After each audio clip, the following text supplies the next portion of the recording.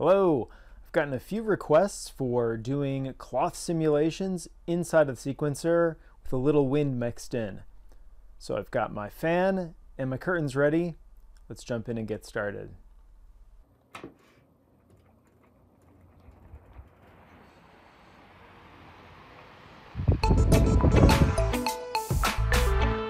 I'm in Unreal 5 and I've got my two cloth items and they are in the sequencer. I'm going to press the 1 key and there we go. We can see some wind blowing and also the directions shifting. All right, so let's go over how to do that.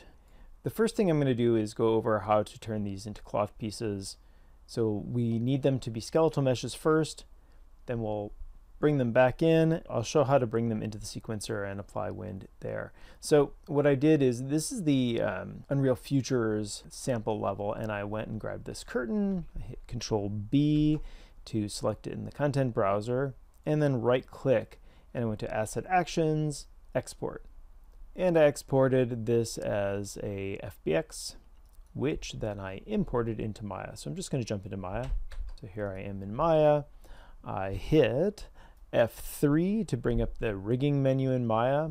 I created one skeletal bone, because all you need is one joint essentially to turn this into a cloth sim. Now, if you do in the future want to create something that has multiple bones, I'll explain that in a second, but basically I just shift clicked this and I went to bind skin with the default binding. What I was talking about earlier is if you want to create multiple bones and have those set to specific target weights, I just want to mention this because some students that I work with don't always remember that under Windows, General Editors, there is the Component Editor.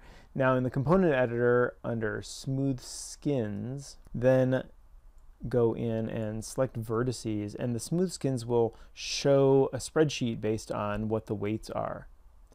Now, if you have multiple joints, then you could set specific vertices to 100% for that joint, which is just a faster way than painting. So I just wanted to point that out. So once you get this set up, just re-export this and you'll import this into Unreal as a skeletal mesh. Okay, we're back in Unreal and we are importing this, and it's coming in now as a skeletal mesh, so I'm importing it. Now, I'm going to get rid of this material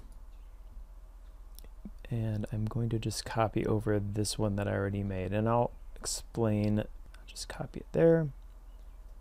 And basically I just took the material that was already on the curtains, and what I did was I made it double-sided. So just selected it, made it two-sided. Let's scroll down to usage.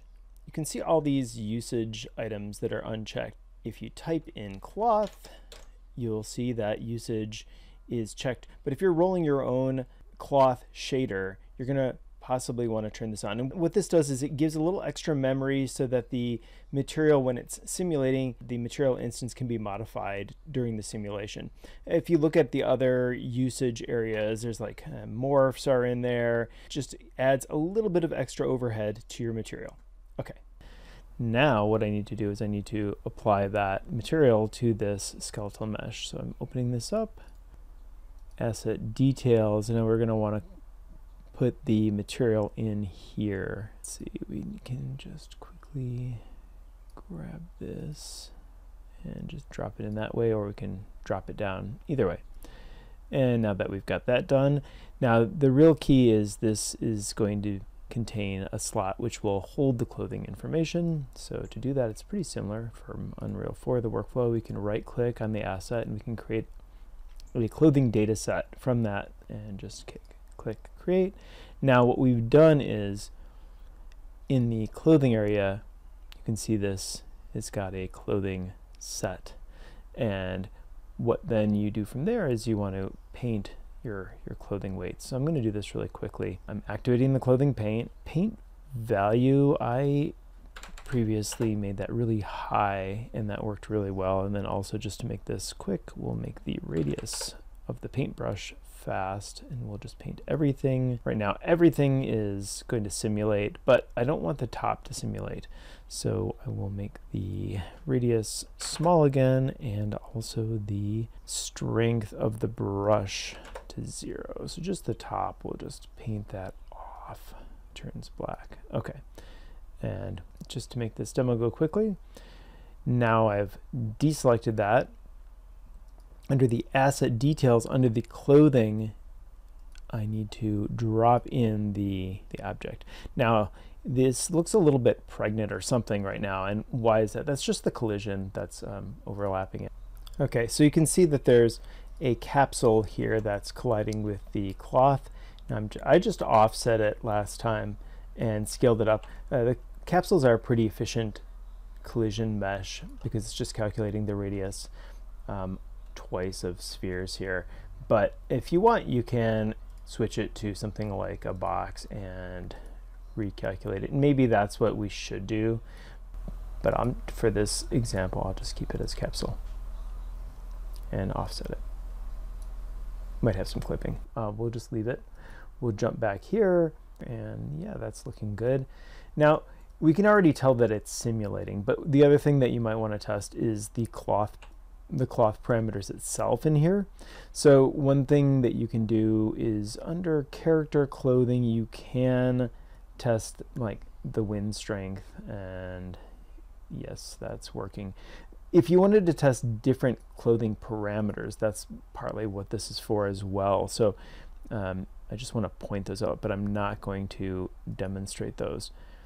So under cloth configs, things like collision properties, if you get a lot of interpenetration, you might want to try CCD or continuous collision detection. If you turn that on, it's a slight additional hit in simulation performance. There's other things like the stiffness and other properties that you can modify, but I'm not going to get into those. Like I said, the key is that this is now a cloth asset, and we can save this. And all right, one more thing to point out. Now, if you do this whole process, and if you're familiar with the cloth from Unreal 4, you might notice that your Unreal 5.0, the wind is not affecting, in the simulation, the wind doesn't affect your cloth.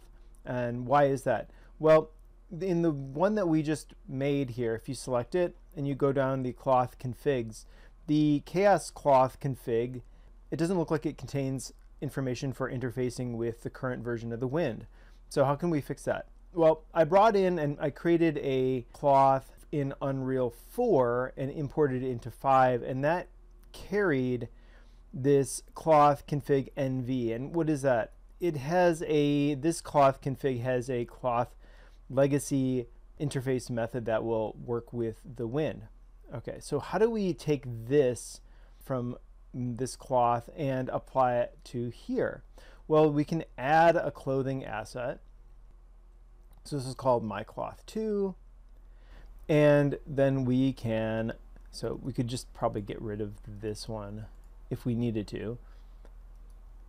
And so now if we select this, you can see it brought over the wind method.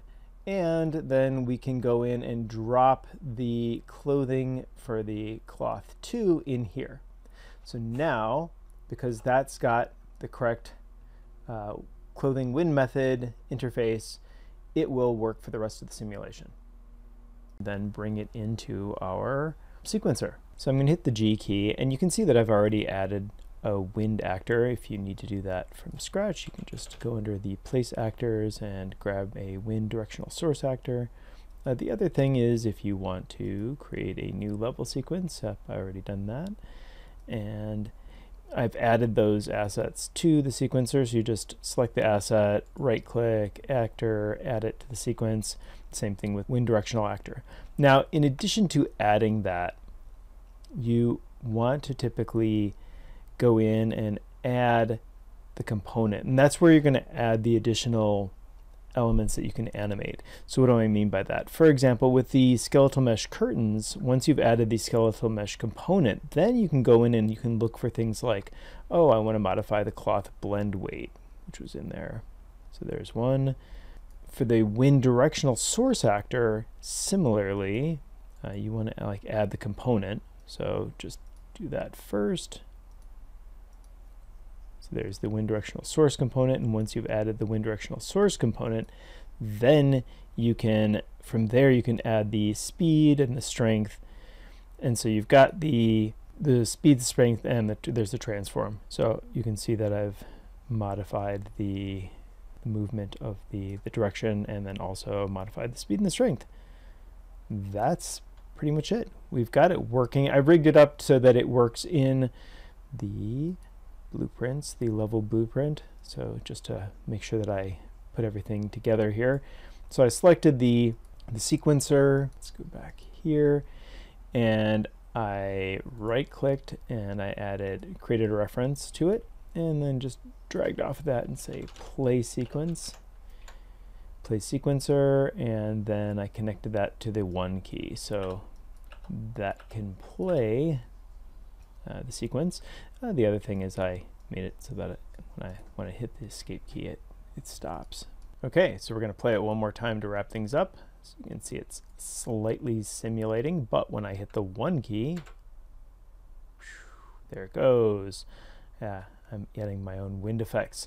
Oh, there's a little penetration there in the wall, but then we can hit the 1 key again, and there's more wind. All right, awesome. So if you liked the video, give it a like, and make sure you to subscribe for more weekly Unreal content.